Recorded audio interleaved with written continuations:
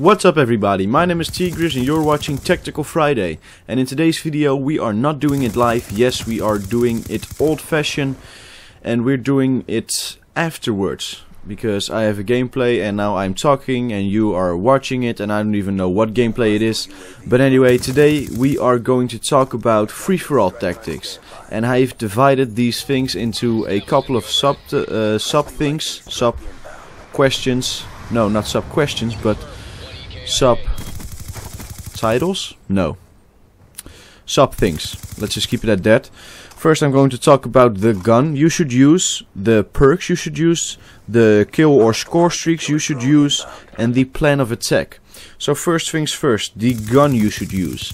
Well, we all have that favorite gun that we'd like to use in the game. You can choose that gun, you can use it whatever way you want it, but in free-for-all, the tip I can give you is use a silencer. When you use a silencer you do not show up on the radar and you have a big advantage over the other people. As well as another sight. So if the iron sights are really good, use the iron sights. But if the iron sights are not that good and you want to be a little bit more accurate with your shots, just put a red dot or anything on it, maybe an ACOG, whatever, which one you prefer. Put that on. So you can be more accurate. I have that with the FAL. I put a silencer on that thing. I put a red dot on that thing. And I put FMJ on that thing. And I just rock with that gun. And the other thing I can suggest to you is use A bigger mag, or B, use fast mag. With the bigger mag you don't have to reload every one gunfight, I guess you could call it. And with fast hand you do need to reload just regular, but you do it faster, so you have an advantage over the other player if he has to reload first or as well.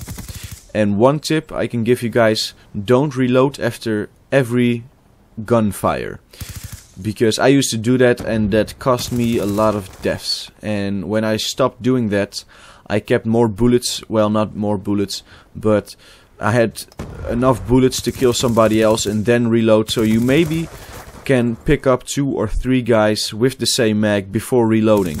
But if you have 10 to 15 rounds, you have to be careful, because you can miss a lot of those shots and you cannot get the kill and you have to reload.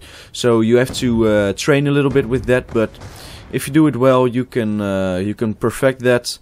And you can become a killing machine. Alright, on to the perks. The first perk slot. Ghost, Flak Jacket and Hardline. I suggest those 3 because Ghost, you stay off the radar, so as well as the silencer you have a big advantage over those people. And I think it's fair to use Ghost in this game because you have to be moving all the time to stay off the radar. So you are a little bit at the disadvantage of running the whole time. But it's still pretty powerful. So I suggest you use Ghost or Flak Jacket. Flak Jacket because there are a lot of bouncing baddies and claymores and grenades that are thrown around in a free-for-all match. Especially the bouncing baddies in combination with the shock charges. You see them everywhere. Somebody throws down a bouncing baddie with a shock charge. When you get stunned or shocked by that shock charge, you can't do anything, and then the bouncing baddie pops up and kills you. So I suggest Flak Jacket. I use it all the time because you die very easily of those explosions. And Hardline, you don't get a lot of points for just killing somebody, and this is the same as for TDM. When you play TDM or free-for-all, you don't have really an objective. The objective is to kill other people, and you don't get your usual amount of points in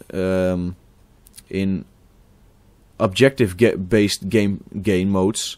You get more points for the objective and stuff, so you get your kill streaks or score streaks easily. But in free-for-all and TDM, that's not the case. So you can use Hardline, and that saves you some points, so you can stack up your kills or score streaks faster.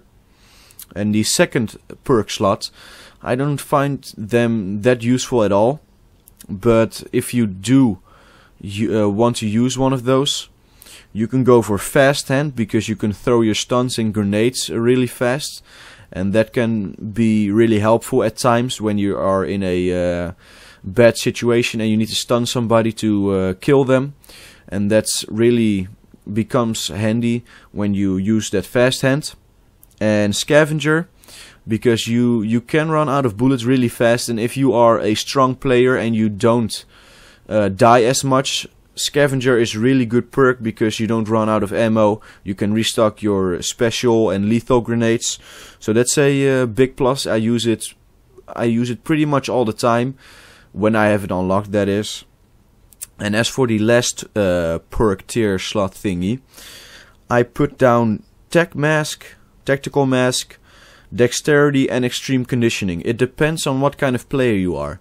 I use Tactical Mask, because when you get stunned it takes so much time to recover from that stun grenade that it's pretty much always an instant death. So I use that. And I also use, when I'm sniping that is, I use Dexterity because it brings up your sight a little bit quicker, so you can be a little bit quicker than the other, than your enemy, than your opponent. So you have a little bit the upper hand on your opponent. And Extreme Conditioning, if you are one of those players that rushes a lot, I suggest you use Extreme Conditioning because you can get from one place to the other very quickly, and that can be helpful at sometimes.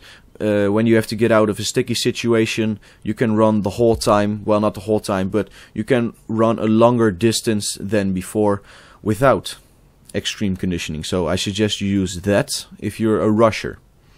As to kill streaks or score streaks, I think you should put them low unless you are a very good player. But in free-for-all, when you get 14 kills and then get your last kill streak, the game is halfway done. So I don't really see the point of you stacking up those kills, and then, well, it could be fun, but if you want to play efficient, keep them low. One tip I can give you guys is spy plane. Use that spy plane, because you know where the other people are if they're not using Ghost, that is. And then you have a big advantage over them, and you know what's going on the map. You can see where they spawn and all that stuff. You can control the spawns. So that's a very good thing and a helpful thing. And it is the lowest kill streak, and you can get it very easily. And that spy plane can help you get to your other score streaks. Also, I wrote down supporting kill streaks, because you can have your spy plane and then you can have, for instance, lightning strike. That lightning strike can get a few kills, and that can get you to your next kill streak. So use kill streaks that can stack up easily to get you to another kill streak. And that's pretty much all there is to the score streaks. And now to the plan of attack. The thing I do in free-for-all is primarily when I die and I spawn again, I stick to one area, and when I know where the spawns are, I kind of control those spawns. You mainly are checking 3 spawns, and you check one, there's nobody, you check the other, maybe there's someone, you pick that person up, there dies somebody else, you pick up that one at the other spawn, and just go like that. You can control that spawn, but you have to learn the spawns first, so you have to play a little bit of free-for-all first before you learn the spawns. But it's when you know where the spawns are, you can control them, and it's a lot of fun. And the other thing, if you're controlling a building, for instance, and there are multiple entrances, you can perhaps throw a shock charge at the window, and at the entrance you can throw a bouncing Betty, and you can check the entrances all the time, and when you know there's somebody coming, you have them stunned with that shock charge, or you have them almost killed with the bouncing Betty. They're at a disadvantage, you are an advantage, you can get that kill. And when you're using Scavenger, you can do that over and over again, but don't take advantage of that. Don't abuse that, is the word I'm looking for. Don't abuse that, because that will get a lot of people frustrated. I know I would get frustrated as well. So play the game to have fun and let other people have fun, please. So that's pretty much all the tips I have for you guys for today on free-for-all. Maybe in the near future I think of some more tips, but I hope I helped you guys. Please leave a like and a favorite if I did help you guys and I did entertain you guys. Subscribe to stay up to date with all my content, and other than that, links for Twitter and Facebook are down in the description. So like me on Facebook, follow me on Twitter to stay up to date with all of the things I do. And You can ask me questions and all that good stuff. And other than that, I want to thank you guys for watching. And by the way, before we go, this was the first take and I think it went pretty well. So anyway, I want to thank you guys for watching and have a great day. Goodbye. My name is T-Grizzz and you're watching Tactical Friday. And in today's video, we are doing another one live.